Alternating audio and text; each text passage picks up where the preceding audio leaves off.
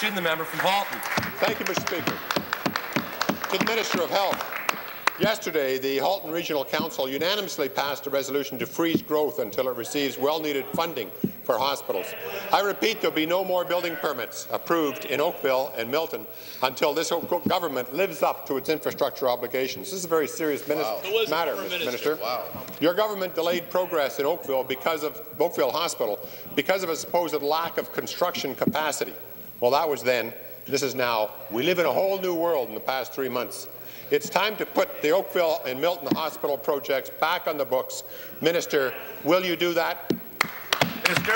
Minister of Energy and Infrastructure. Minister. Thank you very much, Mr. Speaker. I want to say to the honourable member I appreciated the chance to speak with him the other day, and also to my colleague from Oakville. A couple of things that are important. Firstly, we recognize that there are substantial growth pressures out there, and that's why our government this year is investing $9.9 billion in infrastructure, a number that is unprecedented.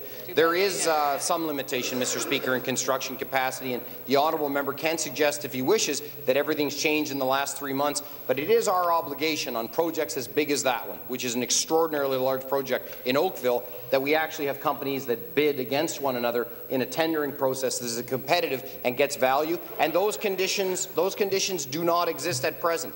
We're working with the local member, Kevin Flynn, very vigorously on trying to have the fastest possible timetable, because there is a government in Ontario that supports hospital construction. It's our government. That party continues to propose a supplementary. Sir, the bottom line is that Halton needs hospitals, and they need them now. Your government's failed policies across the board have contributed to this situation. From your irregular municipal funding to your disastrous economic mismanagement, the Regional Council in Halton is being forced to resort to these kinds of ultimatums. I understand, Minister, these are tough decisions, but that does not excuse your lack of action.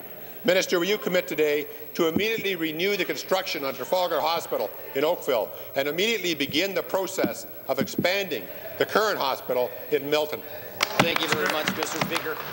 Mr. Speaker, a couple of things. Firstly, the member uses the word ultimatum and suggests that's an appropriate tactic. I don't think that's right. I'm looking forward to the meeting that I'm going to have with the regional chair, Carr. But our government has nothing to be embarrassed about, Mr. Speaker, with respect to the investments that we've made in Halton. $386 million on highway improvements. The land for the hospital in the first place was provided free of charge. 197 in Halton schools, $332 million in transit investments, $10 million for MIII projects, $23 million for municipal roads, $12 million for affordable housing, plus the municipal gas tax payments. We agree. There are areas where additional investment is needed in Halton. I've been working closely with the member from Oakville on this very matter, and I'm looking forward to the conversation with the regional chair. We don't think ultimatums are the right solution. We want to work in partnership with Halton Region. We want to see more growth and development in that community, and we're committed to building new hospital infrastructure, starting first in Oakville when we